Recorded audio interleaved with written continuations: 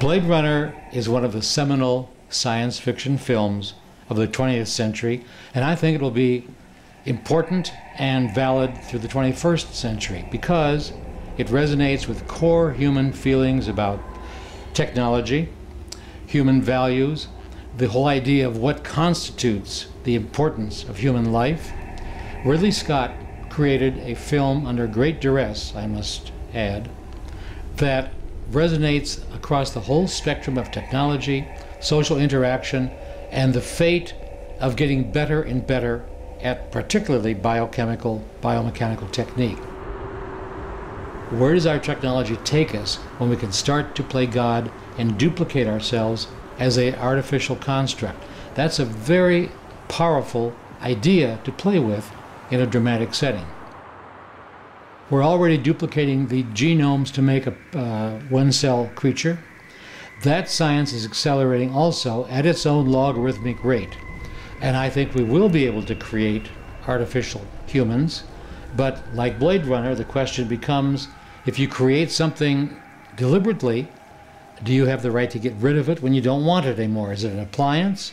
Is it a human soul? Is it a being?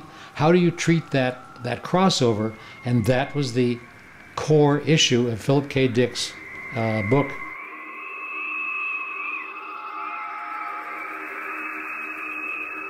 How we're going to go from A to B. What will we be driving?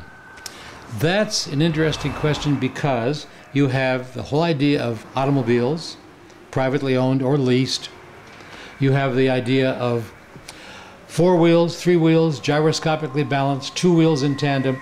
All these formats are valid formats for land transportation. We're now in the 21st century, 8 years in. We already have at our disposal some pretty amazing technologies, and we're going to keep. Technology tends to build on itself in a not quite logarithmic scale. If you have 2 things, you can add a third, and you suddenly have 5. So it goes on, and it speeds up. And more importantly, because it's logarithmic, the speed up speeds up.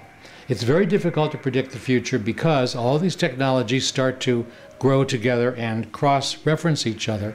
So what's driving the future is the human intellect, the more and more assistance that we get from computer codes and computer technology.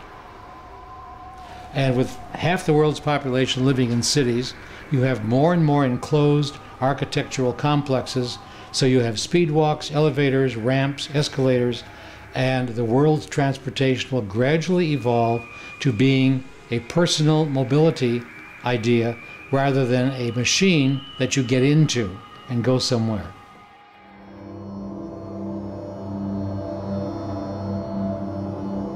Imagination is essentially memory.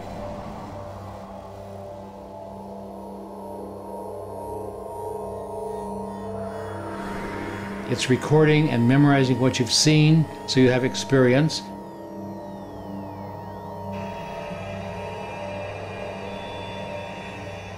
And imagination is the creation of putting elements together, whatever the idea is, in different combinations. This is true whether you're writing music, writing mathematical code, writing new formula. It's a process of arranging knowledge into new formats. That's imagination. Here's the core thing of creativity. You have to be 3 people. You have to be the person who's creating the idea, solving the problem. You have to be the person that is a technician to solve the problem in a technical or a format that's usable. And you have to be a third person who is off stage watching those other 2 do what they do. If you can't detach yourself from what you're doing as a sort of surveillance Uber mentality, you're not going to do good work because you get too fascinated with what you're doing. And that's the mistake. Hubris kills.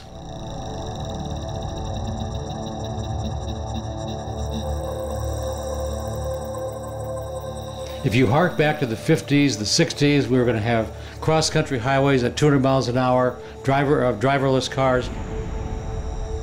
The future did come true in little bits and pieces as consumer items.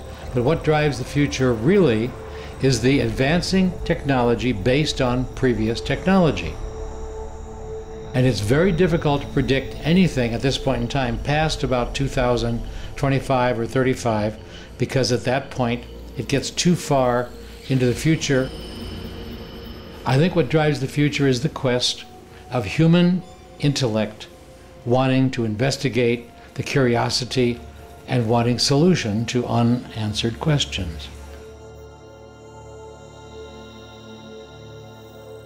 I'm optimistic about the future because we have more people working on problems today than ever before.